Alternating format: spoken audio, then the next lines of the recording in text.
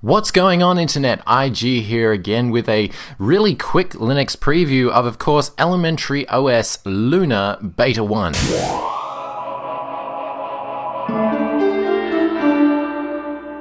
Now, unless you've been living under a rock over the last 24 hours, you would know that the Elementary OS beta has dropped.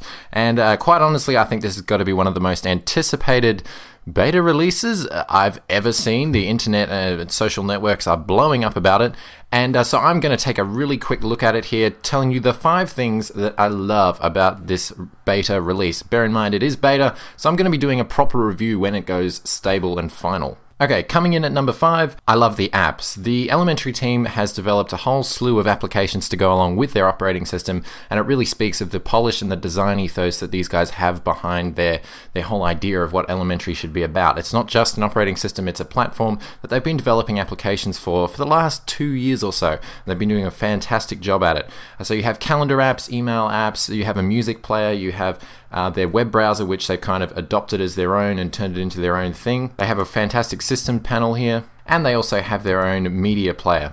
Of course, they also have developed their own entire shell here called Pantheon, and we'll be looking at that as well. But the applications that they've developed are very clean, they're very nicely designed, and they're very coherent with the overall desktop experience. Coming in at number 4 is, of course, the shell itself. As GNOME 3 has kind of evolved into its own thing, Ubuntu's Unity has taken its own direction, the Elementary team took their shell and they've really customized it and made it their own, and now it is Pantheon shell, which it responds very nicely. It's very quick. The window effects are lovely and smooth. They're not very intrusive, and it's not crazy animations. They're just nice, gentle, smooth animations that are really silky. No matter how many apps you have open, everything transitions very, very nicely, and I couldn't be impressed more. Coming in at number 3, we've got the share button. Now, this is something that OS X has been rolling into its releases for the last 2 releases or so. So now you do have a few plugins here on some of the Elementary apps that they're going to be rolling out across their other apps as well. They're going to try and build integration in for the other apps as well. But just for the fact that they're trying to develop an API here for sharing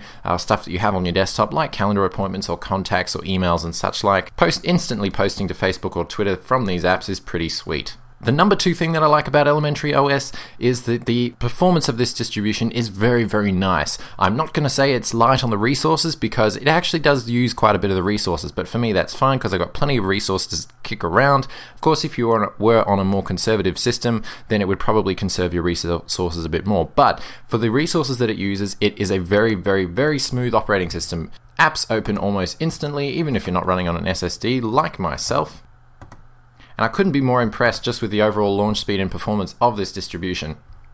And coming in at number 1, the favorite thing that I like about this Elementary OS Luna Beta is the fact that it just looks gorgeous. Everything is finely polished, from the panel to the environment that you're working in, to the apps, to the theming, to the boot screen, to the login screen. Everything is almost pixel perfect. A design that anyone would be happy to have on their desktop, and I think the Elementary team deserve a major thumbs up for that. The icons look nice, the widget sets look nice, and the integration with third-party apps that you install from the Ubuntu Software Center are also nice as well. Again, full review is going to be coming very soon, but leave your comments below telling me your favorite features of Elementary OS, and you shall see me again very soon. Peace out, ladies and gentlemen.